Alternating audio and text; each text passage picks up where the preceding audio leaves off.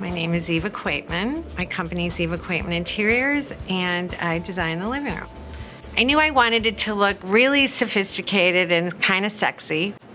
And I wanted it to look sort of like a New York apartment might have looked after World War II, and New York was really getting very hip. So I wanted it to sort of look like maybe Babe Paley would have lived in here in 1950s or something.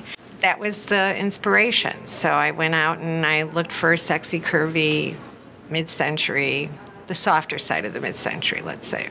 Now that I knew the look I was going for, I know that Gary Lee is repping this new line, Truex. Then I went looking for a great sofa, and I wanted the sexiest, curviest sofa I could find. It happened to be that the Aurora. It was repping a line that I love, and they made that sofa for me. I wanted a recamier in the window, and I got one from Old World Weavers, Stark, covered in their fabric. I knew I wanted great mirrors, and I wanted a coffee table that didn't look heavy in the room because I had the black heavy chests and the black heavy etagères that Baker gave me. The hardest element was the floor covering. Scott Group did it in like 6 weeks, which was like the most amazing thing. And I love it. It really makes the room.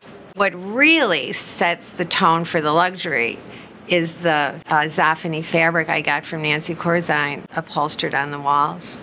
And then I decided, if it's going to be a sexy, luxurious room, we should pad the walls.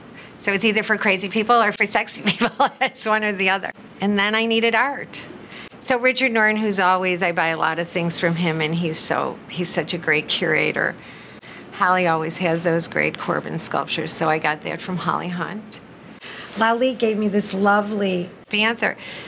But people don't get the accessories are so important, but it makes such a difference. All the art, the little things around, the vases, the lampshades, those are the pillows. Those are the things that really finish a room. And I'm hoping that people will get that feeling when they're in here. Boy, this room seems so finished, so curated.